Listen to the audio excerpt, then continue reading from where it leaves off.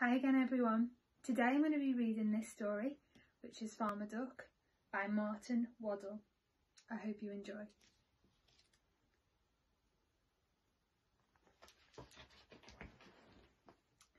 There once was a duck who had the bad luck to live with a lazy old farmer. The duck did the work and the farmer stayed in bed all day. I think I like this farmer. The duck fetched the cow from the field. "How goes the work?" called the farmer. The duck answered, "Quack." The duck brought the sheep in from the hill. "How goes the work?" called the farmer. The duck answered, "Quack." The duck put the hens in the house. "How goes the work?" called the farmer. The duck answered, "Quack." The farmer got fat through staying in bed, and the poor duck got fed up with working all day.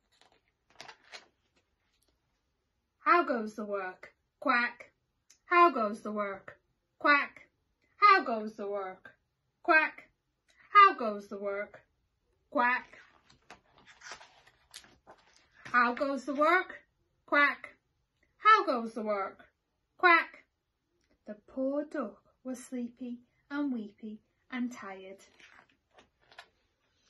The hens and the cow and the sheep got very upset. They loved the duck, so they held a meeting under the moon and they made a plan for the morning. "Moo," said the cow.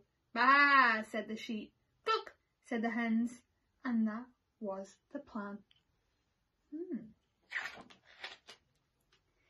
It was just before dawn and the farmyard was still. Through the back door and into the house crept the cow and the sheep and the hens. They stole down the hall. They creaked up the stairs. They squeezed under the bed of the farmer and wriggled about.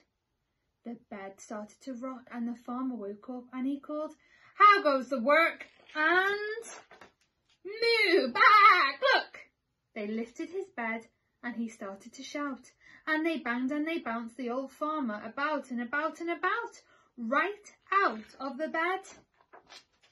And he fled with the cow and the sheep and the hens, mooing and barring and clucking around him. Down the lane, moo, through the fields, baa, over the hill, cluck, and he never came back. The duck awoke and waddled wearily into the yard, expecting to hear, "How goes the work?" But nobody spoke. Then the cow and the sheep and the hens came back. "Quack," asked the duck.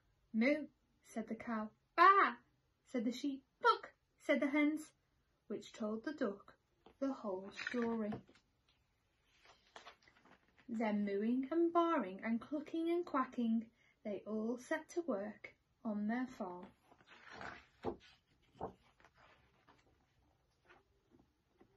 What a nice ending.